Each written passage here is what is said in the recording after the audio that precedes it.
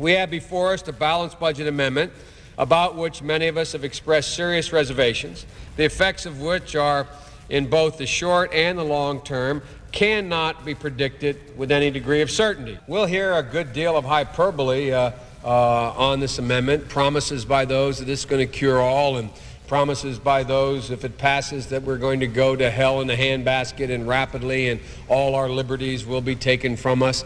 I hope we kind of keep our eye on the ball here and at least have an open mind to the prospect that we can make this amendment better and still have an amendment. I'm sure someone has looked out over the next 15 years and concluded if we stay on the track, even the one predicted by the President of the United States, that we will be providing for an increasingly larger share of every tax dollar just to go to reduce interest on the debt. And to me, that's the driving force behind this amendment. When I introduced the budget freeze years ago, the liberals in my party said, "It's an awful thing you're doing, Joe.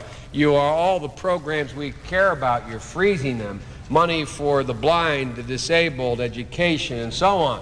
And my argument then is the one I make now, which is the strongest, most compelling reason to be for this amendment or an amendment, and that is that if we don't do that, all the things I care most about are going to be gone.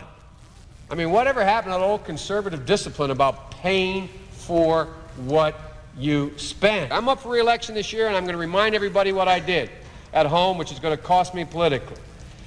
When I argued that we should freeze federal spending, I meant Social Security as well. I meant Medicare and Medicaid. I meant veterans benefits. I meant every single solitary thing in the government.